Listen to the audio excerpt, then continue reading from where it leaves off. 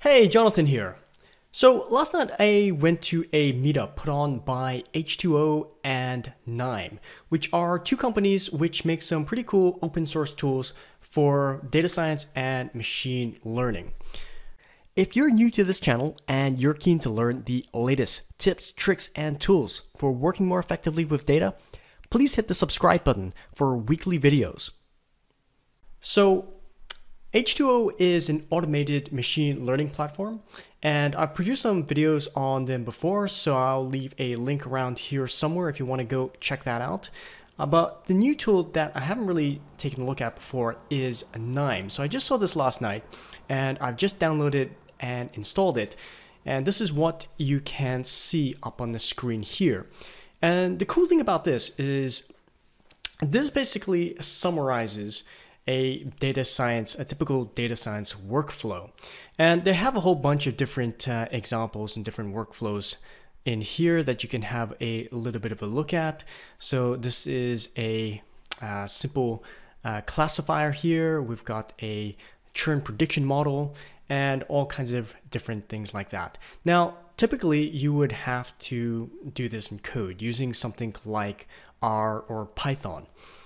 And I guess having to do some code creates a certain barrier to entry for people to get into, so it's a little bit less accessible. This is basically drag and drop. So you drag on all these little nodes onto the screen and you can build out data science workflows.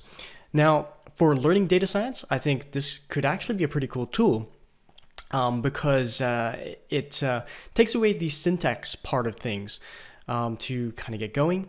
And also being able to just explain things as well. Like having this overview of an entire workflow right here, I can take you through this right now and talk you through some of this process. So from going from left to right here, we've got this node, and we can actually take a look and actually run all these. So I'm just going to click this little play button here, and this is going to go off and actually run all of these different steps. So, you know, obviously the first part is reading in the data. Then typically you would want to maybe do some cleaning on the data, some different things like that.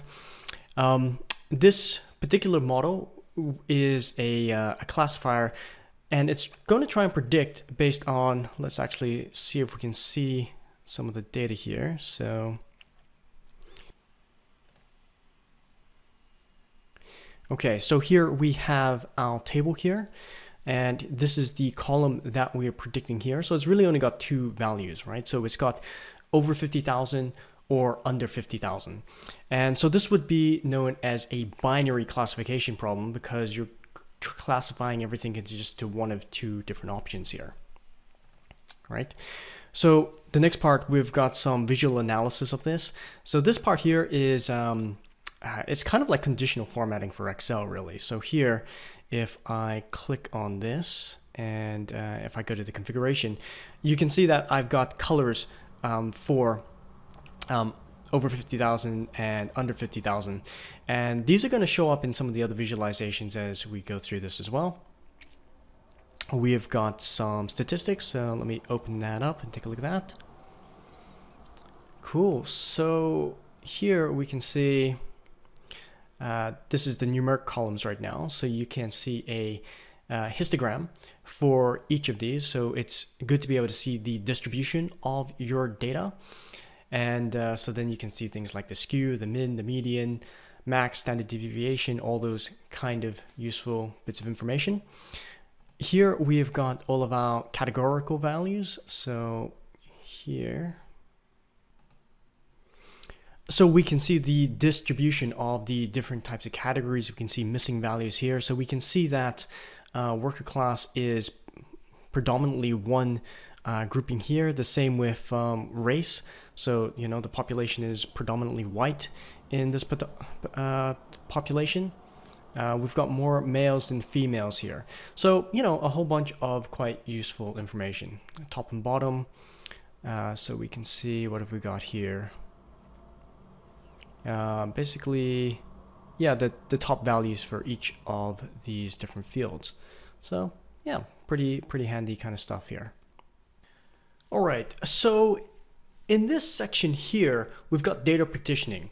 And in this section, basically what we're doing is we're taking our data and we're splitting it into two parts, which is, again, another key process in a data science workflow.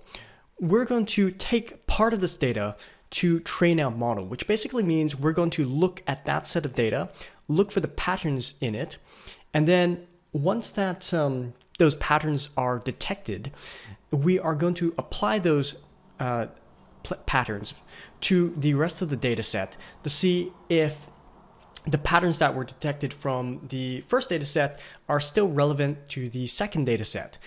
And so this is important so that we effectively don't overfit our data.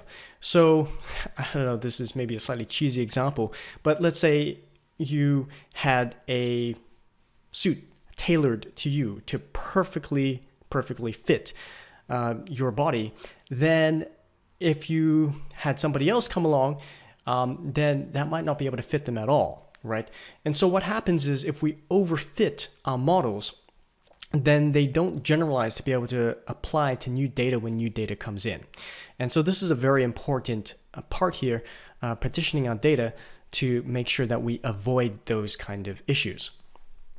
Right. So the next part of this is we are choosing a model to actually apply to this data set. And so the first part here is training it, and we're using a decision tree model here, right? And then we apply the model. Okay, so this is the using the rest of the data to see how well that model actually performed on the data that it didn't get to look at the first time. And then over here, we have a score for that. So this is known as a confusion matrix. So we can see how many things it scored accurately and how many things that it scored inaccurately, right? And then we have an accuracy score over here. But there's other scorers and stuff as well. One that's very common is something known as AUC. Maybe we'll talk about that another time. But anyway, different ways that you can see how well your model's actually performing. Right. Okay, so what do we have over here? Okay, so here we have our table. There you go. So earlier on, we were looking at that color coding. So we've got the color coding over here for this. And let's take a look at this visualization. We have a scatter plot here as well. Cool, and this scatter plot was, again, these colors are from the colors that we applied earlier. So anyway, pretty cool. A nice, really quick way of getting an overview of the entire process, seeing like all the different components involved. Now, as I mentioned, I just picked this up and just started playing with it, so I'm not really that familiar with the tool just yet. But I can see that we have a whole bunch of things. These are actually recommended nodes, so different things that you could apply to your data here. Things for dealing with missing values. What do we got? Table outputs and writing out the CSV if you want to get your results back out, box plots, all different types of things. So, something that you could definitely have a bit of a play with. So, if you want to check out this product, it is a free open source product. They make money by basically selling servers to corporations. That's there with commercial support and all that sort of thing, just like I guess a lot of other organizations do. Now, there are other tools out there like this as well. So for instance, Microsoft has got a tool, Microsoft ML Studio, which does something similar to this, but that, you do need to pay for that. There's other tools as well, like Ultrix is a very popular tool, which also does something quite similar to this. But again, these aren't open source, they are paid products. So this one here, as far as I'm aware, is fully free and open source for being able to do all of these different workflows and types of analysis, and really only paid once you're kind of moving up to a server version where you have lots of different people coming on, working on your team, working on this kind of thing. Anyway, I hope you found this useful. If you want to learn more about getting into data analytics or data science, you can check out my website at www.datastrategywithjonathan.com. There's some free training that you can get access to over there.